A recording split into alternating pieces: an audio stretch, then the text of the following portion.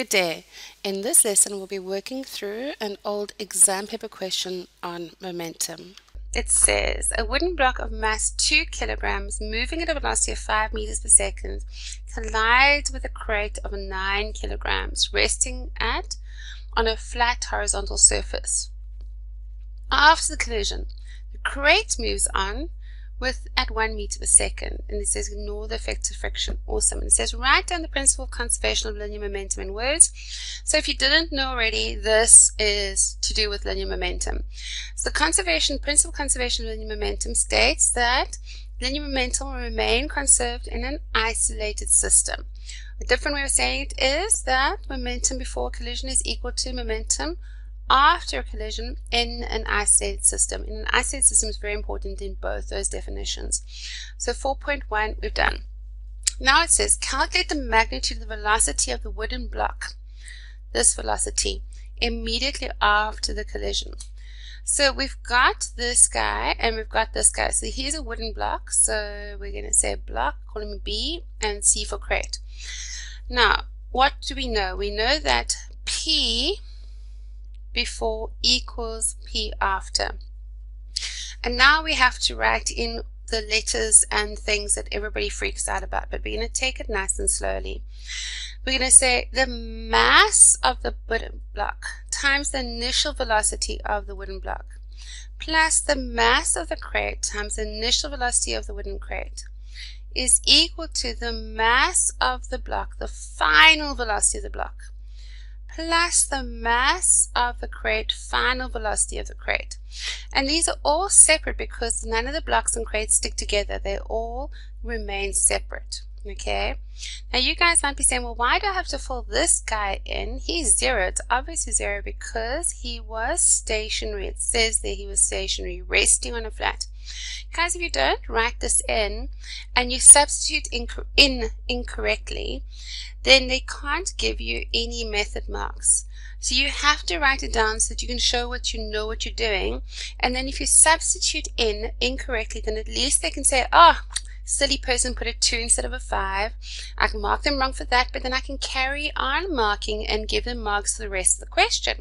If you don't write that, they don't know that you just made a silly typo with your writing, and they can't give you any marks. So please, guys, write down every step, and well, not every step, but definitely write down this step, because also there are marks allocated for you showing that you know that it is conservation of linear momentum. Right, now we can fill this in. So the mass of the block is 2.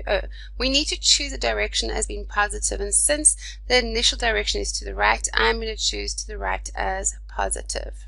Okay, so the mass of the block is 2, the initial velocity of the block is 5, plus now you can write 0 because it is stationary, is equal to the mass of the block, which is 2, the final velocity of the block is what we're trying to find out, plus the mass of the crate is, what is that, 8? Oh, it's 9. 9 times by the velocity of 1. And now we just solve for this VFB. So that there is 10 is equal to 2 VFB plus 9. So we take it across. It becomes 1 is equal to 2 VFB. So therefore VFB is equal to 0.5 meters per second. And they've asked you just for the magnitude of the velocity, so you don't even have to give the direction. But this is actually, because it's positive, it's going to be to the right. But they didn't ask you, so you just have to write 0.5 meters per second. How cool is that?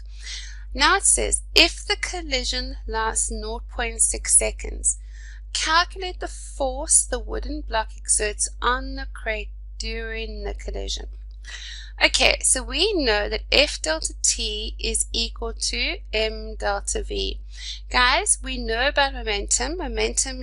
Change of momentum is P delta P, which is M delta V. We know about impulse, which is F delta T. As soon as they mention forces in time when we're looking at momentum, you are going to be using this equation. There's almost 100% guarantee we're going to be using this equation. Okay. So it says, if the collision lasts 0.6 seconds, calculate the force the wooden block exerts on the crate during the collision. Now it doesn't matter if you choose to use the crate or the wooden block for this change. You just have to use only one. So you can use the wooden block change in momentum, or you can use the crate's change in momentum. Either way, you're going to get the right answer. Okay, so it says calculate the force the wooden block exerts on the crate.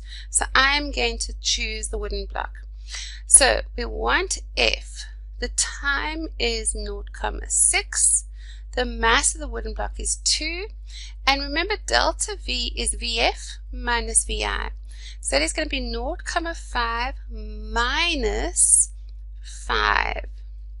So therefore F is going to be 2 times a minus 4.5 all over 0.6. So then what do we need to do? We need to just put that in a calculator. So we got 2 times 4.5 equals divided by 0.6 equals 15, and so it's negative 15 newtons. I didn't bother to put the minus in because I know that the minus stays.